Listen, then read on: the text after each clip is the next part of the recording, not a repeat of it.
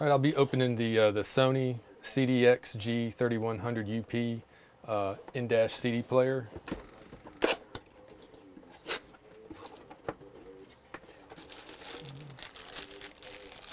First, we've got the IR remote control, 4 ISO screws, and then we also have 2 radio removal tools.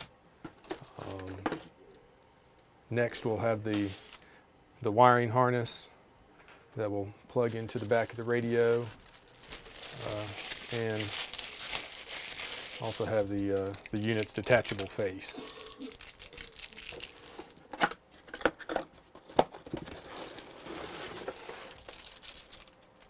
Next, we've got the